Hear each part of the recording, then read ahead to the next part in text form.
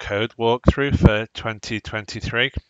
Today is day 14, and it continues with the mirror theme from yesterday, where we have a small map, and the hashes are cubic rocks that can't move, and the circles are circular rocks that can roll around this plane. What happens is this plane gets tilted, and we need to work out where the rocks end up. So the circular rocks, if it tilts upwards to the north, this circular rock will roll all the way. It'll sit in this space here next to this cubic rock where they won't move. For example here, so if we take this and tilt it north, this is what happens. You then sum up the row each rock is on, where the bottom is 1, the top is 10. If you sum up 10 5 times, 9 twice, 8 4 times, you get to 136. So for this one, I thought I could just run a simulate this this happening. So the way I did it was I just read in the inputs just as a char array, so I can index and view the individual elements in it. And I then created a tilt function. So this function I've actually used for part 2 as well, so it's a bit more advanced than it was before I completed part 2.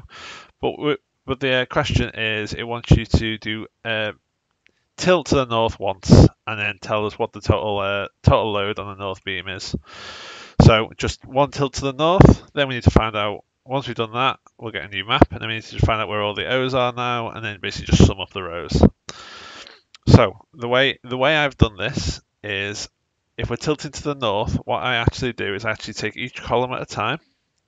I split the columns on the. Let me just get it bigger so you can actually see what I'm talking about.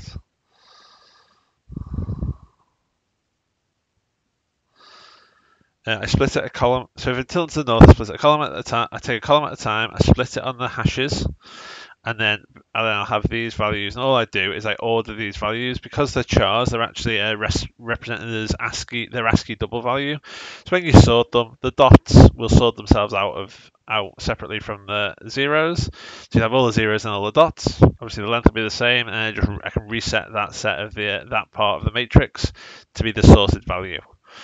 And then move on to this one. Again, there's no hashes in here, so it'll just take the whole column, sort it. This one, there's a hash here, so it'll do the top half, and it'll move that one to the top, and it'll do the bottom half and move that one to the top. So that's the way I do it. I basically just take it line by line and process it. If I was to sort to the west, the way it does it is it then takes each column at a time and it sorts it. The way I decide about north or south is I basically just sort ascending or sort descending. So if I want to do south, then it's ascending. So it'll take this column and it'll sort it ascending. So what it actually means is it'll put all the higher values at the bottom, and as an ASCII 0 is higher than an ASCII 1, so it'll put all the zeros at the bottom. If I do north, it'll do descending, so it'll put all the higher values first. So I'll put the zeros first and the ones at the bottom, because as I say, a 0 ASCII is higher than a 1 ASCII value. So yeah, that's kind of how it works. So if I want, in my solution for 1, I just say tilt up, so it does dimension 2, which is our. Sorry, this is a dimension to process. This is which way it loops. So it loops along the each column at a time, which is our second dimension. So it loops along the second dimension. I assume both the inputs are a square, but if they're not, that's fine. It'll handle it. So it loops along every single column when it comes into the column. If we're doing each row, each column at a time, it'll index the row. If we're doing each column at a time, it'll index the column. If it indexes a row, it does actually transpose it to make it a column. So everything we're working here is in column vectors. I then index where my cubes are, but I also put a 0 at the start and an extra one at the end that's beyond the scope of the array. Because I always want to. What I actually do with my cubes is I take my cube value and add 1, and then take the next cube value and minus 1. So I always so for sorry. So for say this one, I want there's a cube there and a cube there. So if I find out the cube is 2 and 6, I actually want to get the data from 3, 4, and 5. So that's how I do it. And I also add 0 on, so we can get this value because I'm between 0 and 3. And I add an 11 on here, so then we can get between 6 and 11, which is actually 7, 8, 9, and 10. So I index, create my column vectors, find out where my cubes are, loop through every cube. If the cubes are actually one apart, if the two neighboring cubes are one apart or two apart, then nothing will change, because if there's zero elements between rocks or one element between rocks, the cubic rocks, then nothing will change, because obviously you can't reorder a vector of one, so you just skip those instances. If not, if there is more than one rock between them, then we'll basically just select the lines to sort and sort the lines based on the sort order. Sort order is defined up here, as I say. So we're doing descending for north and west and ascending for south and east. Let me just sort that out. Right. Then the final thing is just replace this L value back to where it came from, based on the dimension, and that's it. So it does that for every single column or every single row. And when we're done, we have a new map, which it'll just tell us here. So let's run it and see what happens. So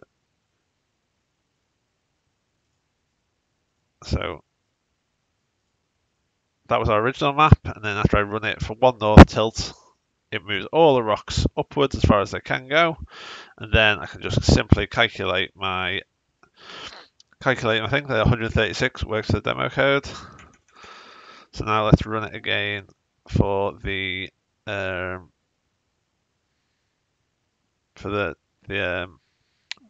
full input. Again, there we go. So a single n. So I guess if we look at m here, we can see, yeah, everything's rolled up to the top. So yeah, we're good. So that's our answer for part 1. Excellent. Part 2 is a little more tricky. It wants you to complete a cycle north, west, south, east. So go up, left, down, right, up, left, down, right. So we always end with an east, so everything should always be sat against the right cube, which it is. That's fine. So that's one cycle.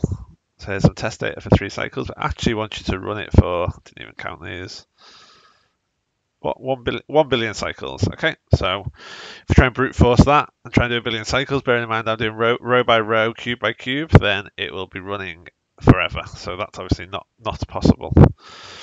So what I did, I used exactly the same function as last time, loaded the data the same. I've just defined the number of cycles here, and I ran it for a couple of hundred cycles just to see what would happen, see what the data would look like, and I record my results. My results being the load on the northern boundary after each cycle. That's what a result is. So I then loop for the number of test cycles. I do every direction, north, west, south, and east. Tilt it. So I'm running this tilt function 4 times for each one of these TNs, and there's 200 TNs. So I actually run the tilt function 800 times. After every time I run the tilt function, after every time I run the tilt function 4 times, it calculates the force on the northern boundary and just puts it into our results. So if we do this for the demo data, then we'll see what happens. Should run nice and quickly. Yeah, it does. So we've now got R, which is the northern load for the first 200 cycles. So let's visualize that. Let's see what it looks like. So you can see it does quickly enter a cyclic loop. So we can see, so we know that about every 7 values it's the same. It peaks at 69 and then it loops and hits 69. So you can kind of say, obviously this would be like, I imagine this is a southward tilt here when we're tilting away from the north, so we're taking the balls away from the northern boundary. And then I guess this is a northward tilt, and then this is the westward tilt, because I guess in a westward tilt nothing moves away from north. So this is the cyclic nature of it.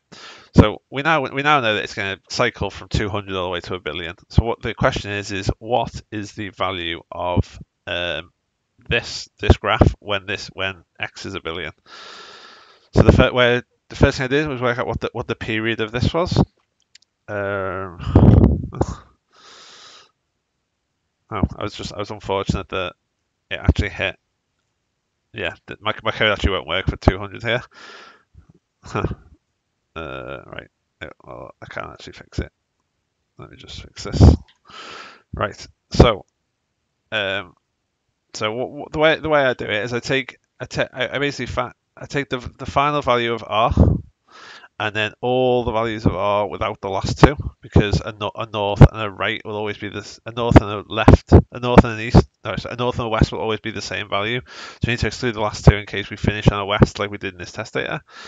So take everything except for the last two. Find out when these two values are equal. So when the last value of the array equals a prior value in the array in the vector.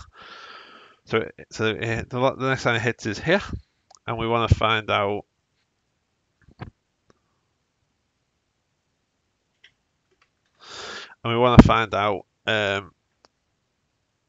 when how far from the end this last value is. So we can find out where the last value is. The last value hits at 193. So if we take that away from, oh no, we don't need that. So what we found out here, we found out where the last value is equal to a prior value. So at the same point in the period, further back in the vector. Find out what the index of the last one is, which is 193, and then take it away from the total number, which gives us 7. So we now know that the periodicity of our waveform here is 7. So every 7 iterations is going to be exactly the same value. So you can see 7, 7, 7. They're all the same value. So what I then do is I then take away. I then determine how many more points beyond here we need to go. So I take n, which is the billion number, away from 200. Why is that? Oh, because I didn't set period. So I actually need to go forward by another. Oh, sorry. It's here. I need to go forward by another this many, 999 million, blah, blah, blah, 800 points. So, but obviously, I only need to. Every period is the same, so we just need to find out how many. It's an integer number of periods plus so many values. So I just do a mod of it with period. So what it's saying is for here, just 2 points on from here is what it'll be at a billion, because it's going to be an integer number of cycles, and then it'll have 2 more points. There's 2 more points beyond here where it'll be, so we can actually work that out. It's not. It's 2 points beyond here, so it's not this point, not this point. It's actually going to be this point, so it's going to be 64. So that's the value that we need to work out. So the way we do that is we take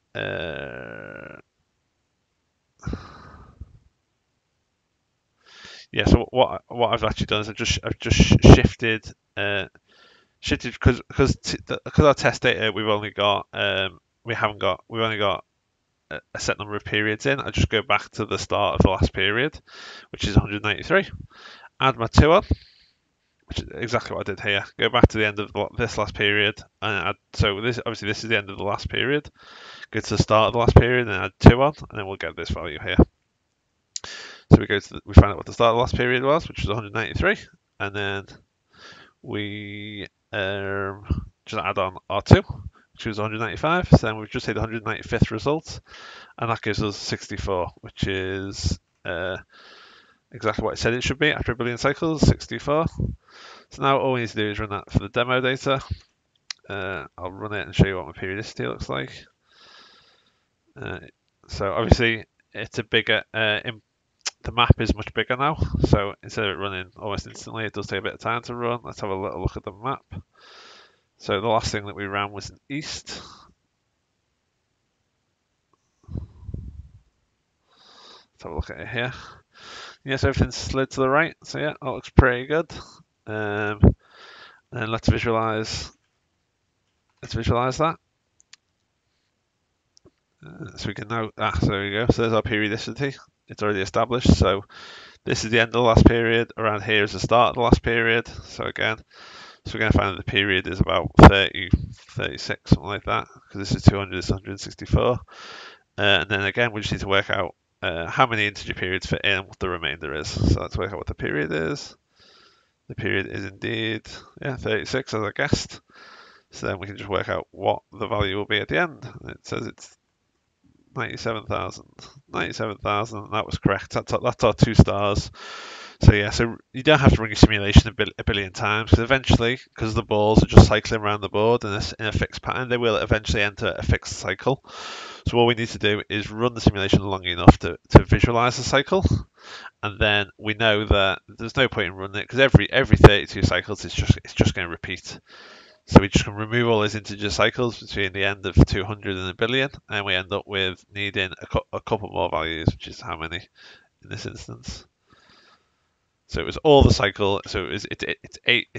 The answer was eight past here. So 64. So it's 1, 2, 3, 4, 5, 6, 7, 8, 2, 4, 9, 7, 2, 4, 1. Yeah, 97241.